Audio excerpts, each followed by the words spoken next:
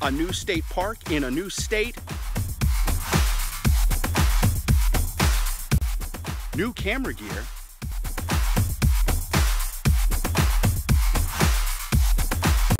And chefing it up with another new recipe. Oh, you know what? Let's do this. Woo!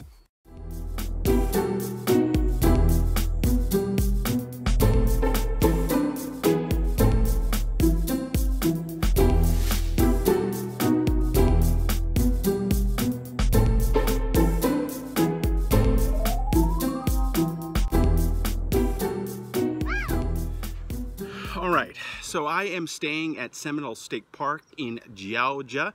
Anytime I stay in Georgia, I like to say Georgia. Let's give you a quick tour of the park, tell you a little bit about how easy it is to get in and out and park, take you on a hike, and just show off a little bit of where I'm staying.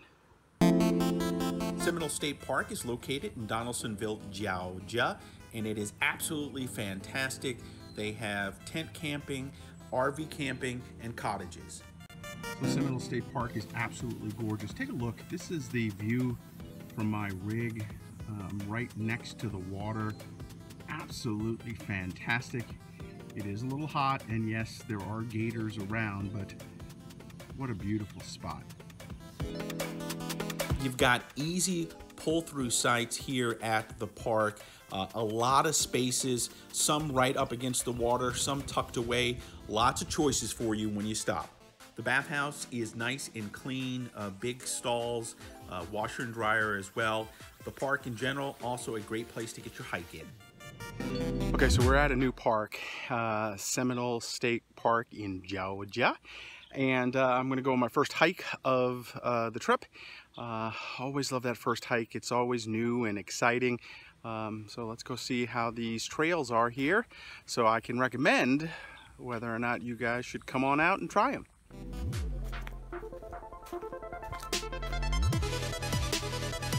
So these trails are nice and wide, easy to navigate. Looks like you have a couple of different options. So when you get out here and you're out hiking, you can go several different ways and explore. A lot of water around too, and I'll show you that in a little bit. So it's nice to see that. But then again, you know, just being out in the wilderness or a state park is so much nicer than being behind a desk punching some numbers, right? Okay, you can see here, this is what I'm talking about in terms of water. That's looks like it's part of the lake. Looks like a pretty cool bridge. Let's see if we can find that. But again, just beautiful scenery. Okay, so here's that bridge we saw a little bit earlier. Gonna go ahead and walk across it, and it's really pretty. Part of the wetlands. I just wonder, like, how old this is, you know? Like, well, you know, the bridge is obviously newer, but just this whole kind of nature stuff. The other thing I wonder is there any gators in there? Ooh. Still haven't seen a gator on a hike yet, but I know I'm going to one of these days. Really pretty.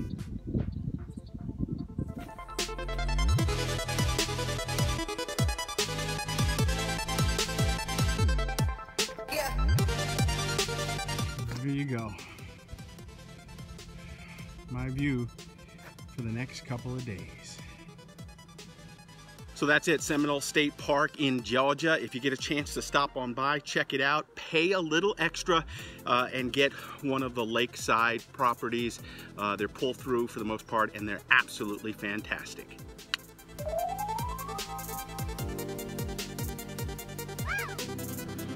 My primary camera source for doing all my videos is my iPhone. I use that mostly for everything because it's with me all the time and I can whip it out and shoot something right away. But since I've been doing more and more videos, I have wanted to upgrade some of my camera gear, and today I'm going to show you 3 pieces of new gear that should help in the future with all of my videos. Let's check them out. So as you can see, 3 pieces here, all from Amazon. I will provide links below. Let's open them up and show you what I have. Let's open up the first package.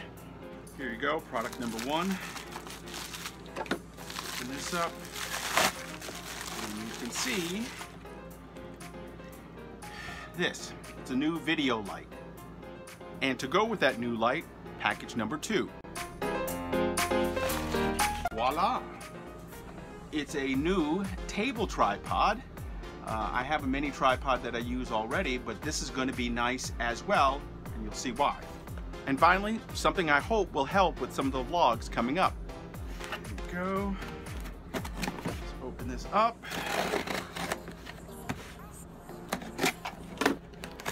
And voila! You can't really see it because there's a sticker over it, but it is a new digital camera. It's going to help with vlogging.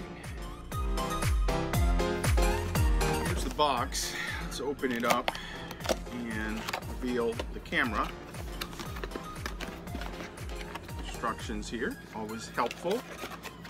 And yes, I'm a guy, I do read the instructions.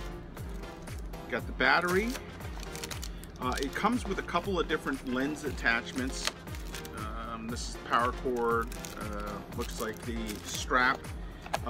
This is one of the best parts about it. It's a wide angle lens. Let's see if we can open this up real quick.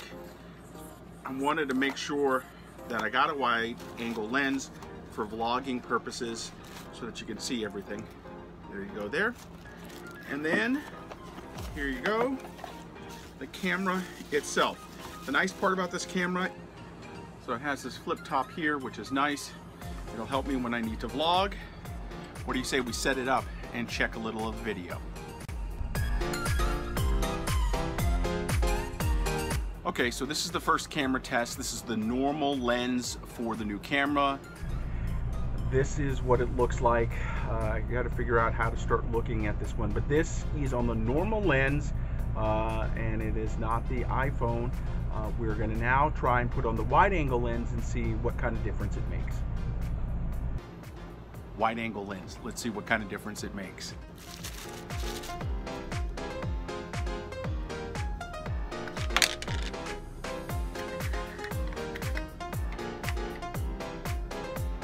Now the wide angle lens is on. Let's see how it looks. Wide angle lens. Not sure if you can tell a difference. I can't yet. I'm gonna have to look at the footage and see. But regardless, I have a new vlog camera. Which one should I vlog on? I'll go back and forth. This is kind of interesting. I don't know. We're just gonna kind of shoot and see, check out. Love the new equipment. Love getting new stuff to make videos better for you. So I'm keeping it real with you. I picked up this camera off of Amazon. Again, I'll put the link underneath below. It had a flip.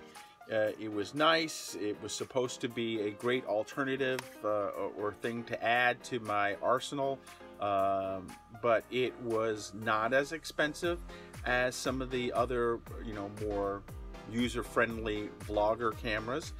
This one was only about $100. It had a wide angle lens that it came with, a lot of accessories, and I thought that this would be a good addition to the channel. However, the audio is really, really bad. I'm gonna show you a little bit here. Okay, so this is the new vlog camera. It's I guess what I would call a left-handed camera. I can hold it to the right here, but just feels a little bit easier on the left hand. Trying to get used to where I have to look so that it looks like I'm looking normal. And so you kind of get the idea. So unfortunately too, because I bought this and held on to it before I checked it out, the return date is now over. so I am stuck with a $100 lesson. My grandmother always used to say, lazy man works the hardest, and that's what I have done now. I was lazy, bought a cheap camera that is not going to help, and now I'm out $100 bucks. So I want to give you the highs and lows of everything that I'm doing with this channel and with RVing, and this particular camera is a low.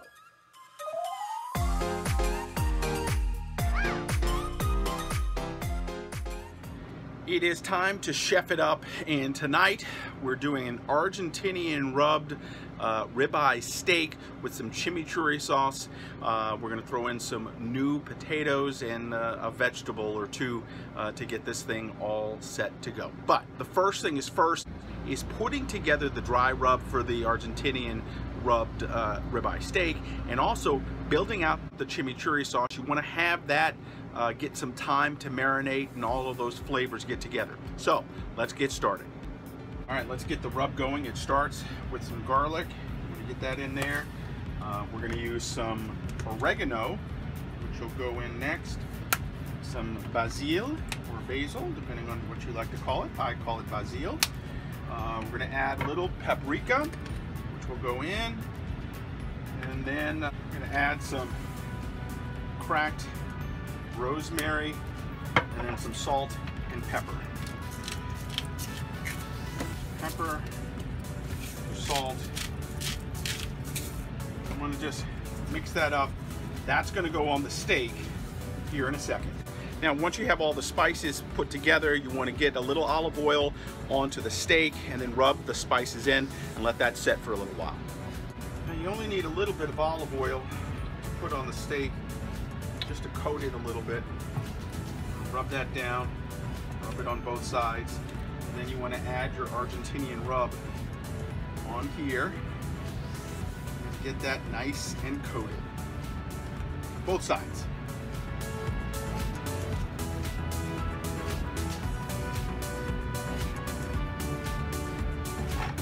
And then you just let it sit.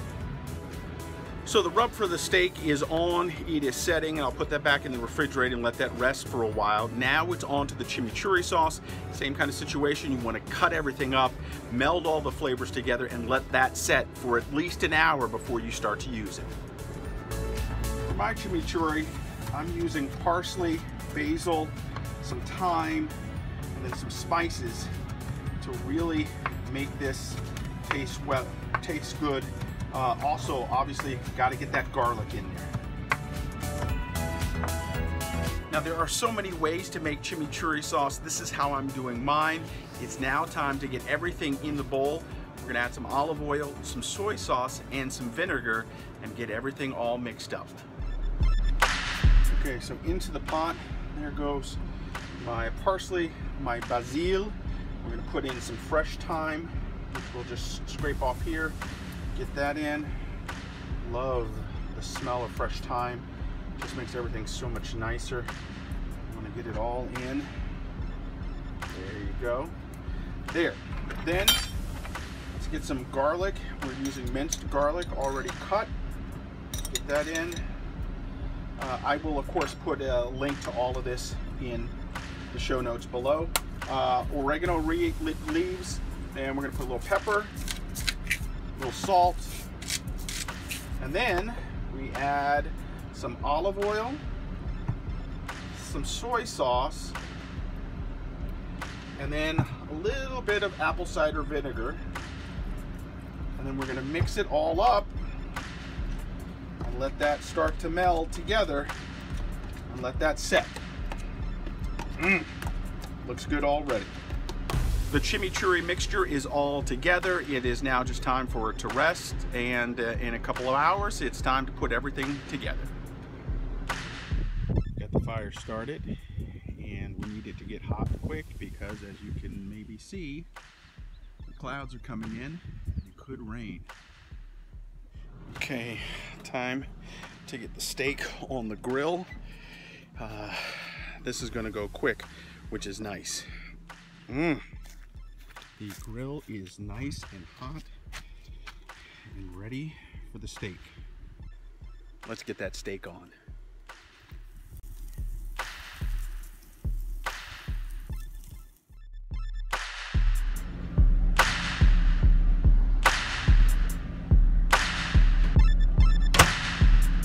Now, while the steak is cooking up, time to get the potatoes and vegetables on. Okay, this is an easy one. We're going to start by putting some onions into the pan. Get those going. Want to sweat those down a little bit.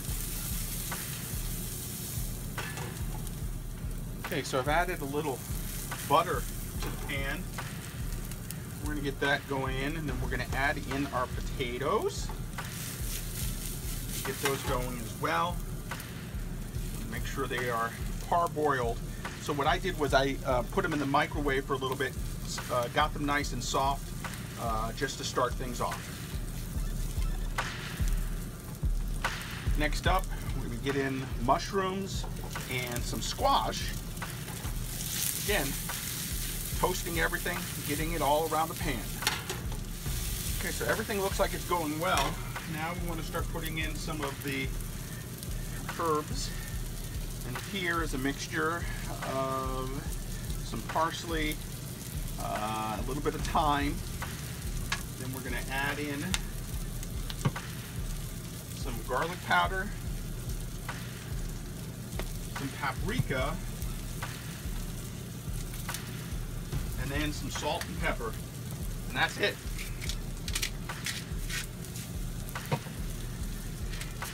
We'll mix it up a little bit. Cover and let cook. So the steak is done. It's a little charbroiled, but that's okay. It's still nice and medium rare, which is the way I like it. And it is now time to pick it up.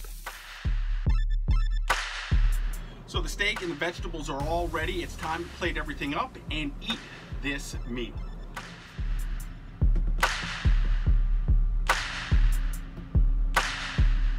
And there you have it, Argentinian rub steak with a chimichurri sauce.